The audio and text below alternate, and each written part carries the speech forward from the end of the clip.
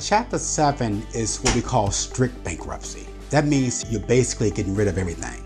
Chapter 13 is basically, you see these debt consolidation places where people say, well, give us a call and we consolidate all your debt.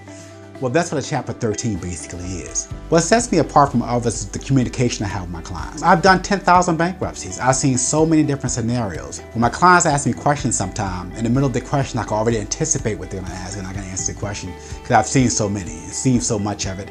And when they come in here feeling stressed out, I know what the situation is and I have a good idea of what we can do to help them. My name is Desadra Lomax. I live in Prince William County, Virginia. A young man referred Joe Massie to me, and Mr. Massie assured me that it would be okay. And with that, 3 years ago, I filed bankruptcy, and 3 years later, I'm okay. With a credit score right over about 700, brand new house and brand new car. So I can't speak highly enough about Joe Massie and the experience dealing with this law firm.